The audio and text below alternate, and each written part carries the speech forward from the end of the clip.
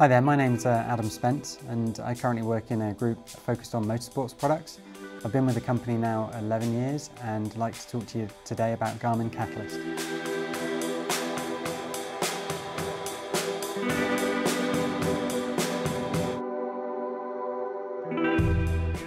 So after coming in off the track, one of the first things I like to look at for myself is the opportunities.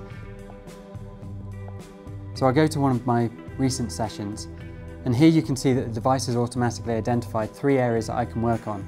In this case, I can save over 2 seconds by looking at the data, and that's really important.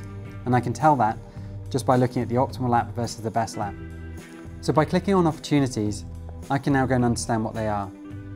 On the overview then, in this example, there is no time to be saved from changing my line in terms of the length of the line. On other opportunities, you definitely see that. But I can still save 0.2 of a second.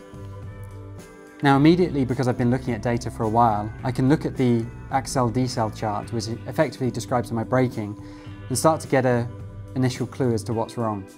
So let's go and explore that.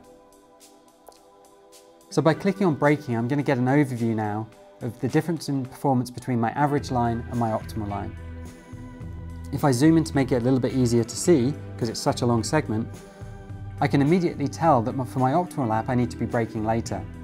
That's reflected in the data above. We've also introduced another convenient feature though, that you can visualize that as a driver, and that's in these thumbnails down the bottom.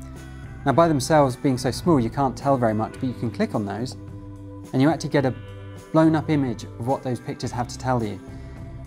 Now immediately you can see from a driver's perspective the difference in my sight picture when I get to my braking point.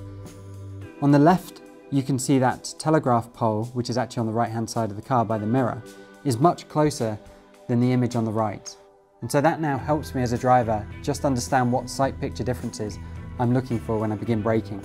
I can also see though in the actual accel-decel chart that I'm braking much harder, and that shape is much more representative of what we generally want to see when we're doing threshold braking. So from there, let's have a look at the apex. So in this particular example, as we've probably already seen in braking, I definitely turned in later, but it's asking me to take a slightly later apex. If I zoom in then and look at the actual indicators for the apex, you can see that the purple triangle is a little bit further down the track than the white one, which really helps me now to visualize how much later I need to take that apex. So when we look at these opportunities pages, we're telling a story. As a driver, I only really have control over what I'm doing in terms of how I'm braking and how I'm turning. Those then result in the speeds that I'm carrying through that turn. So I'm going to zoom in to make it a little bit easier. So you can see here that the turn-in speed of my optimal line versus my average line is only 1 mile an hour difference. You can also see that I was actually going a little bit slower on my optimal line through turn 1, and so just my line and my trajectory just meant that I had to be travelling just that little bit slower to achieve my optimal line through lap 2. I really hope you enjoy the product and that it helps you find your line to faster times. For more information, please go to support.garmin.com.